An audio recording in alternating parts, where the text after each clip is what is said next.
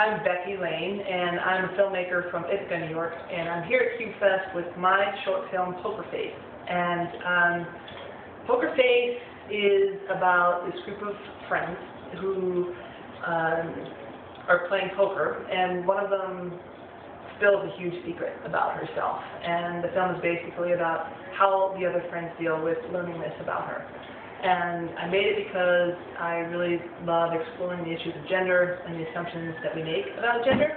And we had a lot of fun shooting it, and I hope that you come down. It's playing tomorrow, Sunday, at 5, and also the following week as part of the shorts program. So come down and see it. I think that it's a really great film, and it's with a bunch of other fantastic films, and really don't miss it.